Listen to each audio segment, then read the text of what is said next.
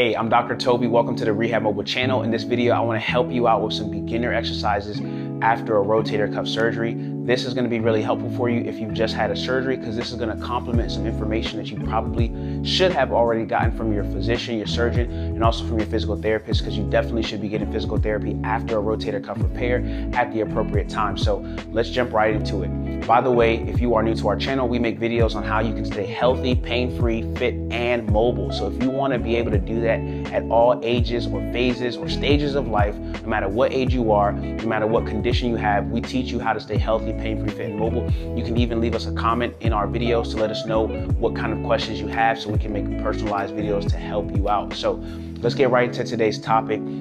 What I want to talk with you about is some beginner exercises that are going to be helpful for you to essentially start the recovery process. And these are exercises you may be familiar with. Some people have gotten 2 rotator cuff repairs, so they're kind of familiar. But the biggest thing that you want to know is you need to follow the instructions of your doctor of physical therapy, because they're going to be consulting with your surgeon based on the approach and the kind of procedure that was done to be most appropriate, so that you do not re-injure or re-tear the surgical site. That's the most important primary function at the beginning of the process, so that you maintain a healthy surgical site. Now, what I'm going to show you some basic things, and this is purely for educational purposes only. This is not diagnostic or prescriptive for what you have going on.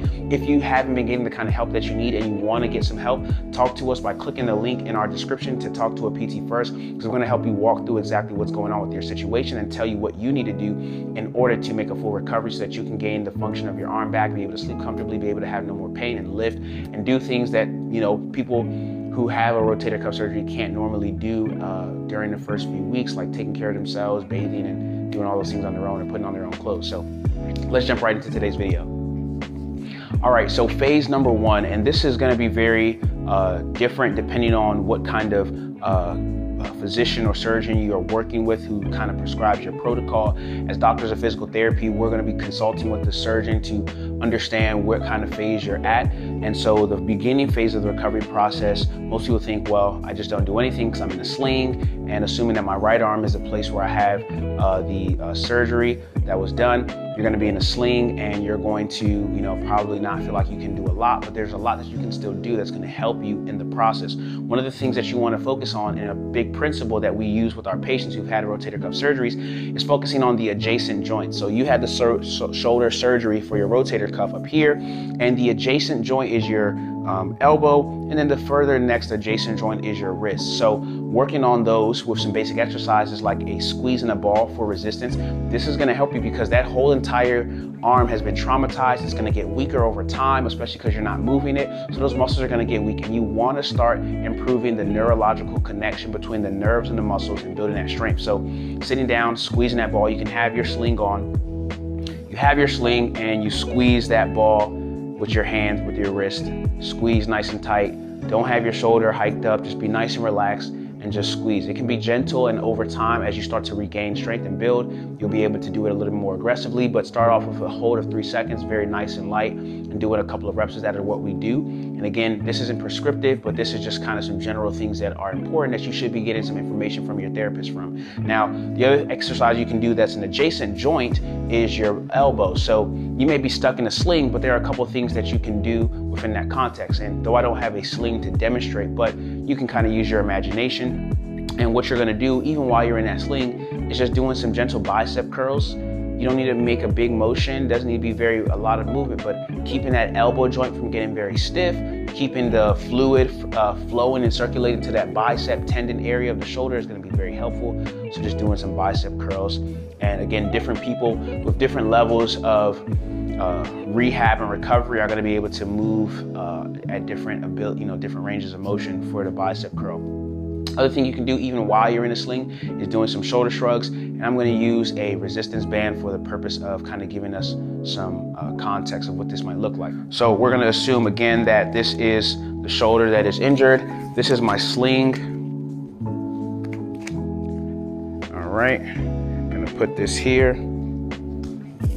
So this is a sling, and most times people are going to have this arm nice, well, and supported. Just got to get this on here. So we're here, we're like this. We have that sling, it won't stay on, but here we go. There we go. So a shoulder shrug is going to be something very basic you can do, shrugging that shoulder up and kind of helping that muscle around the shoulder to kind of just begin to gain some strength, kind of moving that range of motion, encouraging blood flow and circulation. It's going to be really, really helpful. So that's one of the exercises that you can even do while you're in your sling. And again, it's kind of about focusing on following the protocol you've been given, because at different phases, you'll be able to do different things. One of the other exercises as you move toward maybe the 3 to 4 or 5 week mark is doing some assisted exercises, active assistive range of motion. And one of the things you might have done or might be getting ready to do with your therapist is a table slide. So table slide, you use a pillowcase or some type of towel, and you're gonna just move your arm back and forth, pulling or pushing that, what's this thing called? Pillowcase. Pulling or pushing that pillowcase is going to be very, very helpful for you. You might have to initially use your body to move it because the arm is still so weak. And then you can also do sideways, right?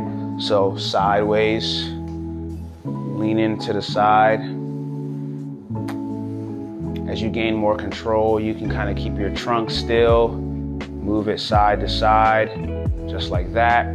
But again, this is at a specific phase of the recovery process, so maybe more advanced for you. We're getting more so to a beginner to an intermediate kind of activity with this, because we're doing active assistive range of motion. The first things within the first 2 weeks of what you're going to be doing, or what you should be doing for your program, is typically going to be passive range of motion. The therapist or the doctor is going to be moving that arm for you, things of that nature. You're going to be trying to do some basic isometric contractions with the adjacent joints, so like the hand, wrist, finger, things of that nature, because that's going to help to stimulate nerve activity to help those weaker muscles to kind of regain function. And you can also do some assisted abduction with your hand, so taking your hand and moving that arm to the side, using a little bit of your muscle function of the arm that has been affected. But again, this is probably after the 3, 4, 5 week mark, depending on how you're progressing. And everyone progresses at different phases or different levels depending on their surgery and how intense the injury was. So this may or may not be appropriate for you depending on where you're at, but this is active assistive range of motion, and we're still now at the beginning phase of our recovery process with these level of exercises. Just gonna be moving that, okay? Scapular retractions are another one that's very big. Moving those shoulder blades together. Again, you're gonna be in that position where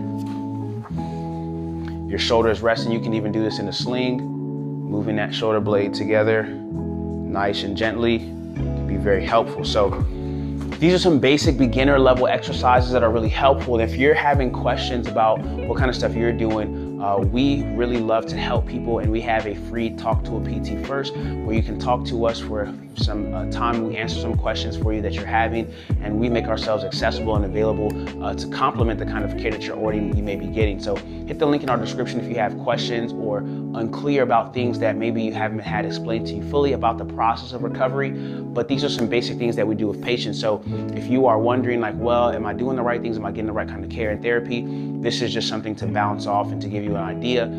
And you can get further conversation with us by just hitting that link in our description. So if you found this video helpful, like it and leave a comment. Tell us what was most helpful or informative about this video for you. You can also like this video and share it with somebody who else that you know would be beneficial. It would be beneficial for. And thank you again so much for subscribing to our page so that you can stay connected on all our videos as we help you to stay healthy, pain-free, fit, and mobile. All right, I'll see you in the next video.